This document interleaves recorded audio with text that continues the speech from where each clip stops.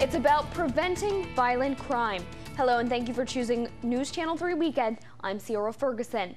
According to FBI data, more than 1.2 million violent crimes took place in the U.S. in 2016 alone.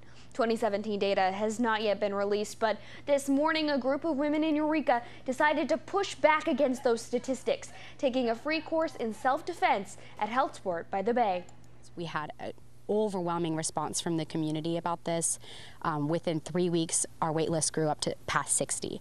We filled the class within 1 week. We didn't have to do any advertising. There's obviously a need for this in our community, so it is great that Healthsport and HPRC are able to fill that need, and we hope to continue to fill that need in the near future.